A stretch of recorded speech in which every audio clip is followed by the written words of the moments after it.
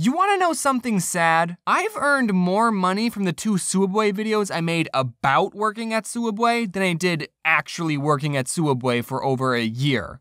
So here we go, Sooubway part 3, baby. I still got more to say. I used to work there, in case you didn't know that. When I moved out and was all on my own for college, I was feeling a little lonely and homesick. So one day I decided, hey, I'm gonna get some Sooubway for lunch. Food that I used to almost eat every day and got for free for over a year, I was gonna pay full price for. I just wanted a taste of home. I wasn't expecting to ever tell this story, but it turns out the employee making my sandwich was a huge idiot. As I was waiting in line, I noticed my favorite sandwich, the turkey Italiano, wasn't on the menu. The turkey Italiano, by the way, is the same as the Italian BMT, but instead of ham, you put on turkey. Very simple change. I asked the worker, do you guys have the turkey Italiano? And he said, no. So then I asked, can I get a BMT, but instead of ham, I have turkey? And you know what he said to me? He said, no. I don't think I'm asking for too much. At my Sooubway, the BMT and the turkey Italiano were the same price, okay? And what do you mean, no, you can't put on turkey?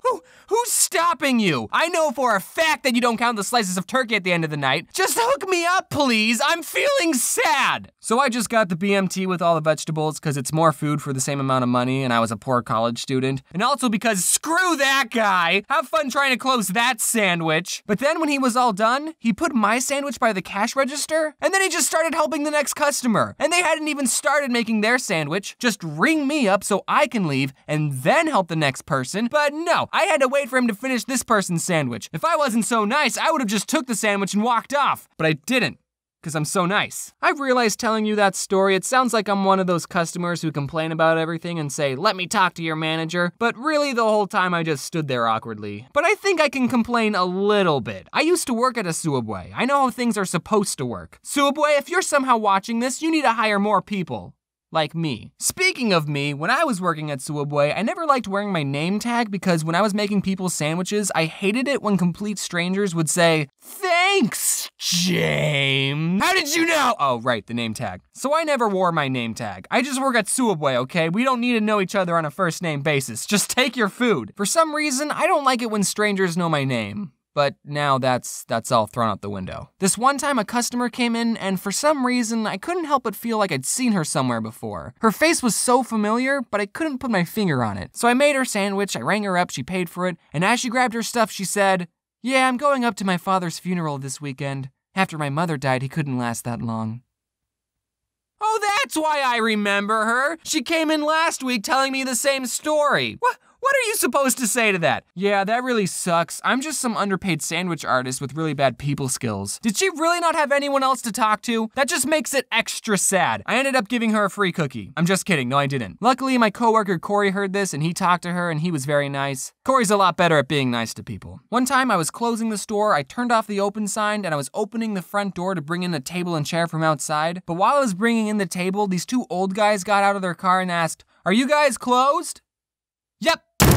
Is what I would have said if I wasn't so nice. Instead I said, fine. Even though it was past 10, I let them order their sandwiches. When they came in, the 16-year-old girl I was working with was not happy. They started apologizing for coming in so late. Oh, I didn't realize places in Arizona close so early, blah, blah, blah, we're vampires. And I said, it's whatever, just order your sandwiches. And then he said, can I have 3 salads? And I actually laughed.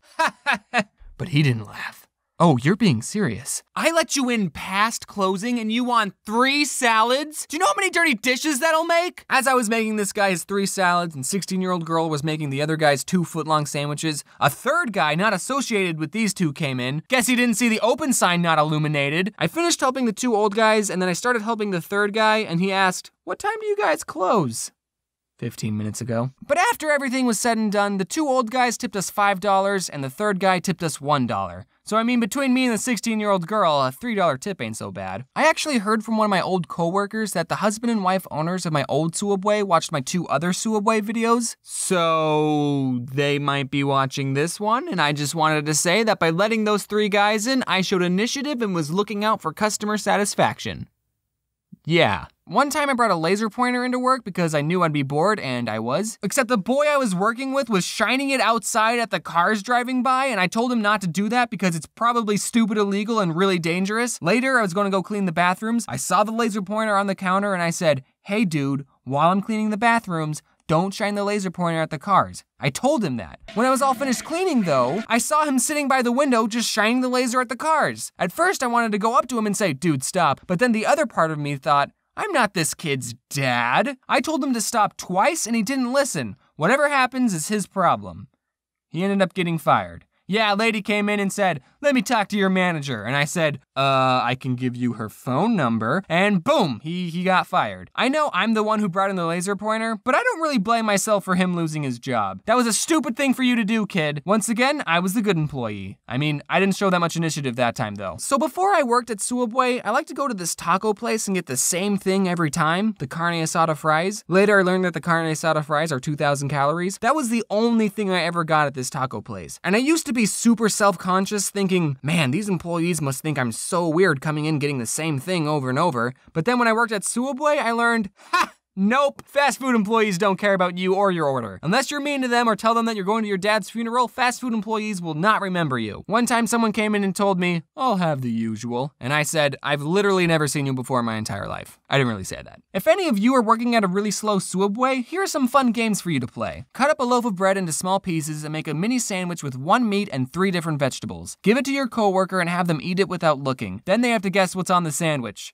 And that's it. You can set up a point system like they get 1 point for every ingredient they get right. Also, you can do the same game by mixing up 2 sodas and have them guess. You can walk into the freezer and see how long you can last. My record's an hour. You could bring in some vanilla ice cream and just make all sorts of stuff with that. You could make root beer floats. You could take 2 cookies and put ice cream between them and make a cookie ice cream sandwich. 16-year-old girl made this thing, I think it was called the kazuki. You put cookie dough in a bowl and then you cooked it, but not all the way, and then you put ice cream on top of it and it was super good. You can make nachos and bread bowls, and we wasted a lot of food. I still don't know why that guy didn't give me a turkey Italiano. I mean, at my Sooubway, we made bread bowls and nachos.